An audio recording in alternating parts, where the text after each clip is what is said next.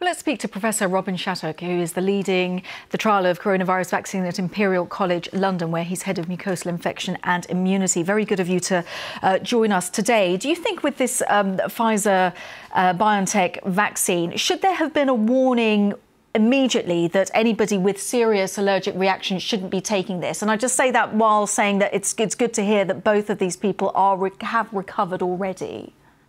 Yeah, I mean, I think we need to keep this, in proportion. It wasn't seen in a much larger trial, and the regulators moved extremely quickly. Within 24 hours of identifying it, they were providing advice. And I think this shows that we've got a very good monitoring system that can pick up these types of rare events, and they're being super cautious.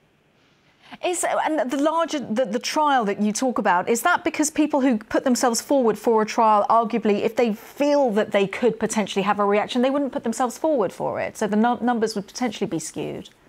It's possible that it's skewed in that way, that people may be less likely to come forward if they have a background of severe allergic responses to medicines. And so it may not have been identified before. But remember, this is easy to manage. And it's seen very acutely after vaccination. So it's not something that happens, weeks after someone's left the vaccination centre. And that's why the new advice is that people, will stay for 15 minutes after their vaccination, just to be on the safe side. And just explain to us, because it wasn't a serious reaction, just to make people feel a little bit less anxious, perhaps.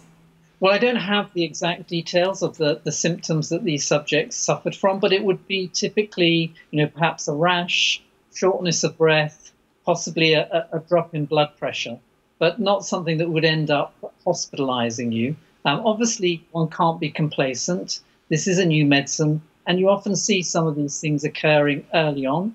There were lots of small concerns and bumps in the road when the papillomavirus vaccine was first introduced. So it's not unexpected, and it's the kind of thing that the regulators and the processes for monitoring new medicines are very used to looking out for.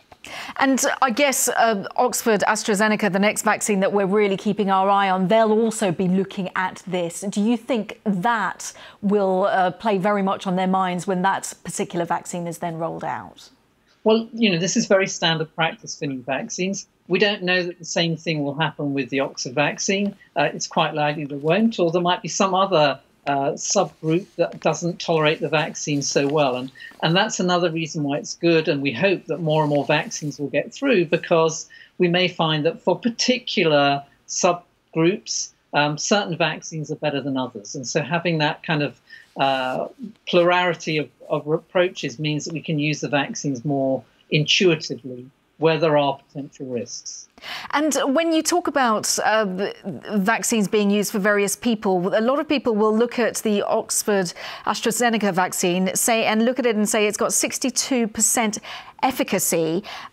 What makes them, when it comes to saying to somebody that's still okay to take that vaccine, it's still as good, or is it? Because when you hear the percentage comparable to the other ones, it doesn't seem that high. Yeah, I can see it's very confusing and difficult, because they seem like very clear differences in terms of numbers. But those numbers are based on different definitions of whether the vaccine caused mild disease, severe disease. So they didn't measure exactly the same thing. I think the important aspect is both of these vaccines prevented people ending up being really sick and ending up in hospital. And so they were very effective against serious disease. And one needs to remember that the flu vaccine is between 40 and 60%, it has 40 to 60% efficacy. And that still has a massive impact on health and the ability of the national health system to function during the influenza season. So anything above 60% is way better than the flu vaccine that we already have. So it's really important, really useful, and much better than we initially anticipated when we were starting to develop vaccines in the early phase. Professor Robin Shattock from Imperial College London, thank you so much for talking us through that. Really good to get that clarity. Thank you.